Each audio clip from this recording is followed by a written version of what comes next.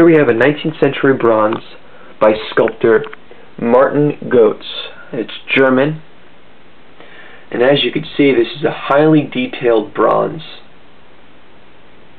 His bronze, this one right here, is entitled The Crowning Glory of Work or Labor.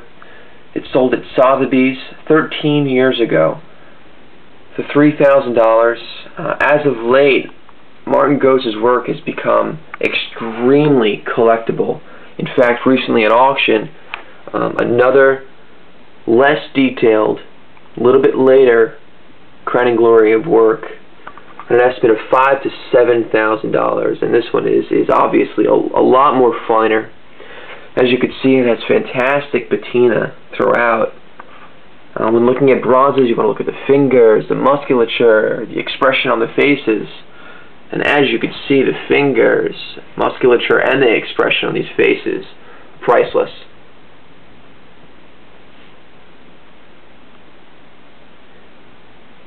If you have any questions, you're welcome to email me or call 516-902-9791. And we hope you guys enjoy this bronze.